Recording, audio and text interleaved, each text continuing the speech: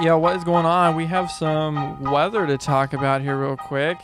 So yeah, the National Hurricane Center has upgraded this little disturbance off the east coast of Florida to a 40% chance formation in the next 7 days. So it's been there's been this little low pressure point dancing around off the shore on the east coast for a little while, and this is probably the picture you've perhaps seen on social media floating around of this big old hurricane forming. This only shows up on the icon forecast model. It does not show on the European model. Here's what the European model looks like. Disorganized showers and thunderstorms. Likewise, if we go take a look at the GFS, obviously lots of showers and all up and down the Florida Peninsula, as well as Florida Panhandle and to Louisiana, but no formation of a hurricane there. But the icon model, on the other hand, it shows something a little different. It shows this low pressure point as it moves across the Florida Peninsula. It develops into a little tropical storm going on there. So it's been showing that for a couple days now. But here's the thing. For a while I was saying, that's not going to happen. There's not going to be, that's just a hallucination. That happens. The GFS hallucinated all the way back in, I think it was April. There was going to be a massive Category 4 hurricane. Didn't happen, obviously.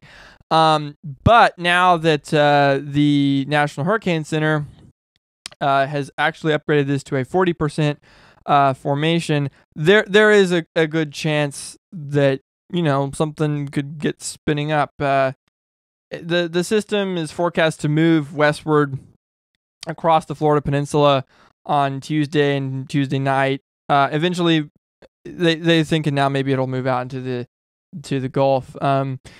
That's basically what'll determine whether or not you get further development,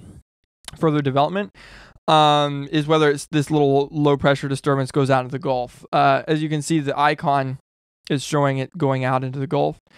Conditions are currently favorable for tropical development in the Gulf.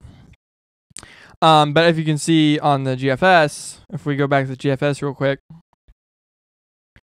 it does not have that low pressure point going out into the Gulf. However, someone at NOAA obviously thinks there's a decent chance that there is a formation there as that low pressure point heads out over the Gulf.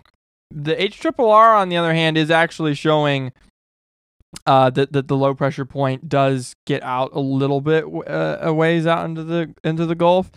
And if we look at this is the Google AI model, and you can see it looks, we've got a few tracks here, but that's kind of like what the HRRR is showing. So right now, what it looks like is we'll get some kind of probably. I mean, this low pressure point is looking like it's going to go out over the Gulf. So I'm pretty sure that's what's going to happen at this point. The question is, how far does it develop? Does it develop into the crazy icon model, what it's forecasting? All the way to the point of a tropical storm? Probably not. I wouldn't think so. I think it probably looks something more like this, where you have some general, kind of what it's been thus far, just some fairly, intense rain for a few days, kind of, trying to organize. You can see it's trying to organize a little bit, but I don't think we'll see a whole lot of organization. Go down and comment and let me know where you're watching from too, because I'm curious.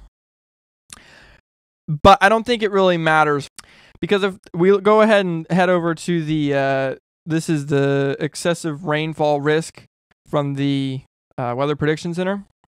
This is the day 3, so this would be Wednesday.